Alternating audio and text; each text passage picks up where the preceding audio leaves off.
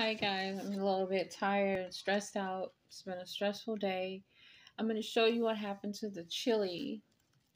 This is the results of the chili here that I finished cooking. We've eaten it already.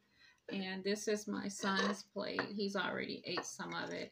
But you're just going to add onto it shredded cheese, and you can add a chip on top for crunch. It's basically to be served with chastarons, or I think they call them pork rinds on top. That would be your breading, your pork rind, for it to be keto carnivore. Or you can just serve it with just cheese on top. And it's a meat dish carnivore with just cheese if you don't want to eat anything else. But we had corn chips, so I used some corn chips on top of his bowl.